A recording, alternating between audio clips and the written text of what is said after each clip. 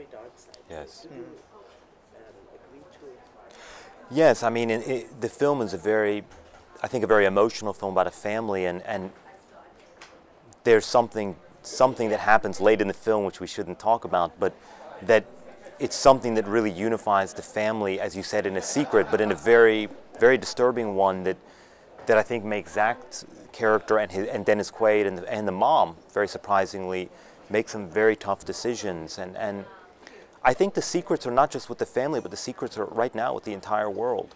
And one of the secrets is, how have we moved as a society, as a global society, morally, ethically, and economically, where the secret is those who cheated the world out of a lot of money are somehow dancing victorious.